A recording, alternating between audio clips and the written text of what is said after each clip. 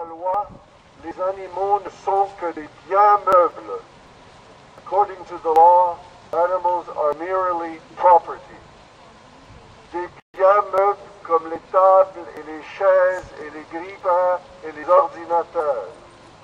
Property like tables and chairs and toasters and computers. On peut faire ce qu'on veut avec les biens meubles, les acheter, les vendre, les scier en deux, les jeter dans la poubelle. We can do whatever we want with property.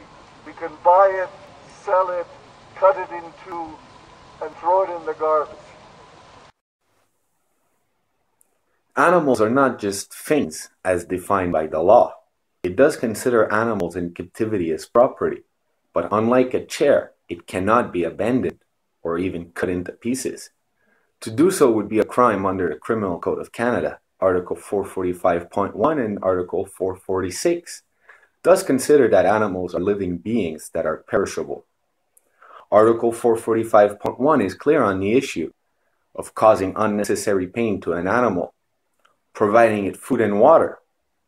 The cops won't be seizing your chair because its paint is falling off, but the cops will seize a dog if it has skin falling off it. Find me a lawyer that can mix civil law and criminal court to justify changing the civil code to prevent criminal offenses. You won't find any. The courts don't mix civil and criminal law. Why not just enforce the criminal code?